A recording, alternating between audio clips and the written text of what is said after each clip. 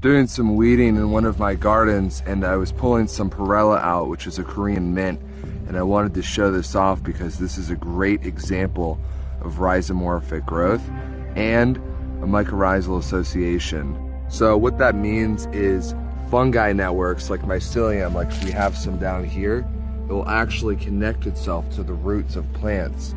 And what that'll do is, via electrical impulses, determine whether or not a plant is deficient in water, nutrients, sugars, things like that. And the mycelial networks, these white strands, will actually transport those items and help provide for the plant.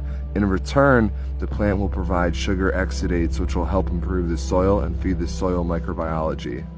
Which is one of the reasons why it's so important to inoculate your soil with wood chips. Here we've got a really good example of mycelium. Ordinarily, I wouldn't disturb the soil like this because these are basically highways for the soil. It's like a city down there.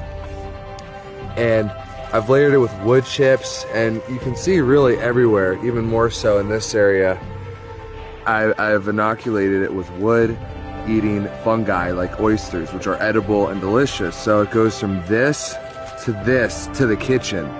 So a lot of this fungal stuff is what we do for clients. We inoculate logs, boom, you've got food.